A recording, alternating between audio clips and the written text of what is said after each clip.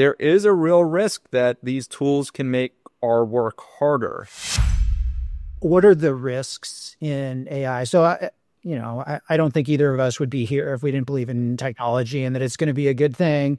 And people talk about the risks. Let's break that down into kind of two categories here. So what are the risks in using AI from like a patient clinical perspective? And then what are the risks on more of kind of a system basis? Like, what do we need to manage to make sure that we're actually able to take advantage of this new tech? Yeah, I mean, that's great. I think the history of technology, not only in healthcare, but everywhere, shows that with new technologies, we reap some benefits, and there's usually a bite back or an unintended consequence. And, there's some negative, there's a side effect. And there's certainly potential side effects of AI, just like we've seen with kind of the internet, modern digital technologies, electronic health records. Certainly, I think major net benefit, but there's certainly aspects of it that have not been beneficial. So, when it comes to AI, I think there are a host of potential risks. On one hand, there's kind of a lot of the technical risks we discuss, things like hallucinations, which are not just positive hallucinations, like making things up, but what about not surfacing things that should be surfaced? Like, I think a lot about that. That's an under-discussed area. There's, we talk about privacy concerns, and, just introducing errors and perpetuating biases from the data into practice, right? Just kind of encoding that. So I think those are the ones that I think initially come to mind for when we have these discussions. But I think about a lot of maybe more theoretical risks. But for instance, what's the risk that AI makes our jobs, our work harder, right? There's this assumption that AI will offload drudgery and kind of, let's give us superpowers so we could do more easier. We could function, we could perform higher with less effort or with equal effort. There's no guarantee, though, Mika, about that. And if you look back at the history of technology, there have been many promises that technology would make lives easier. For instance, promises of a 30-hour work week that Keynes made in the 1930s. For instance, Betty Friedan, who wrote this groundbreaking book, The Feminine Mystique, wrote in the 1960s how the average American housewife is actually spending more time working on her home than her grandmother did, despite things like washing machines and dryers and dishwashers. So I think we need to be careful and recognize the risk that while these tools are incredible and hopefully we will harness them for good and to make our patients' lives better and also healthcare workers' lives better, there is a real risk that these tools can make our work harder. So that's one thing that I think we don't talk enough about. Another risk I think we don't talk enough about is these tools are great for cognitive tasks, right? I mean, these tools are great for retrieving information, for summarizing information, for helping with clinical reasoning, all fantastic. But what happens to our critical thinking skills if we don't use them? What happens to if we're not writing notes anymore because we're all using scribes? And if writing a note, I believe, is part of the clinical reasoning process, not to over-glamorize it or over-romanticize it, but there is an element to writing a good note. If we're no longer writing notes that way, are we offloading our critical thinking? If we're no longer summarizing information ourselves and we're relying on the Cliff Notes version, maybe we're getting enough, but maybe we're not getting a fuller picture and really wrestling with the information in a way that makes us think. So I think that's a second one. And then a third one that I'm particularly concerned about is what does it do to our relationships?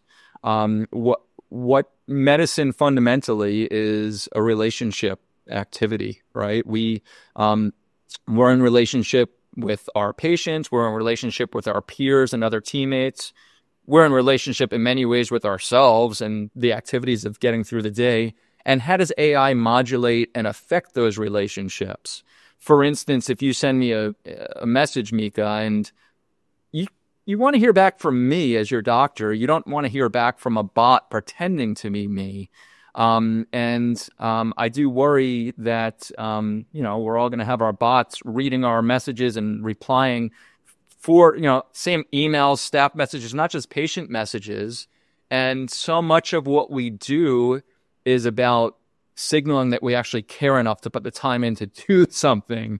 And if we take the easy route and just kind of offload things to machines, we may tarnish relationships. So long-winded answer, I think there's certainly the risks we all talk about, privacy, reliability, hallucinations, et cetera. But I think the risks we're not talking about is one, what if this makes our work paradoxically harder?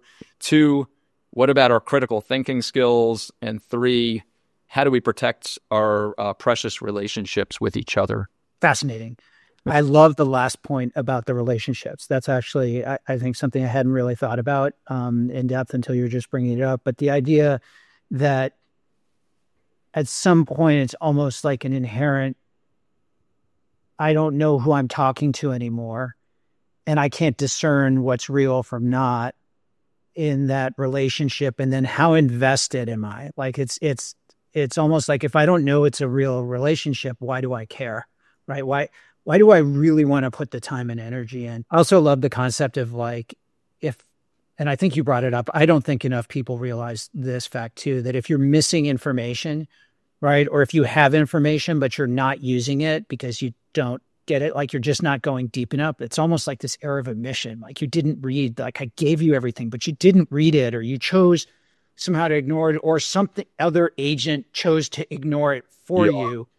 Did that release you like from the obligation to actually know it? And I think it ends up tying back to a question we're going to have to answer here eventually, I think, which is like, who's responsible?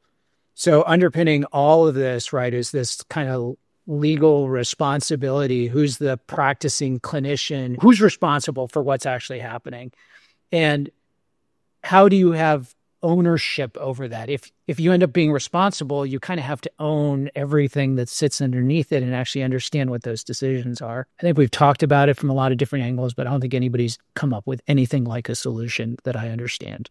No, I think you're totally right. I think a lot about, everyone expects AI just to spread, everyone's just going to download these tools and start using them.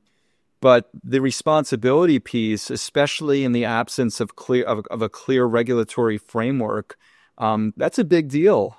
Because at the end of the day, without clear regulations, who's ultimately responsible? Usually it's the clinician or the practice or the health system. And if these tools are imperfect, that's a big risk to be taking on. So I think the responsibility piece is a really big piece, and one that I'm not sure when we'll get some movement in one direction or another. But right now, these tools largely are in this kind of in-between regulatory space where, I don't know, the FDA is supposed to regulate some of these, but the FDA doesn't necessarily have the authority to regulate everything and may not want to regulate many of these tools. And it's a really interesting time from that perspective. I think defining who, or to put it more simply, who's left holding the bag when there's a problem, that's a big deal.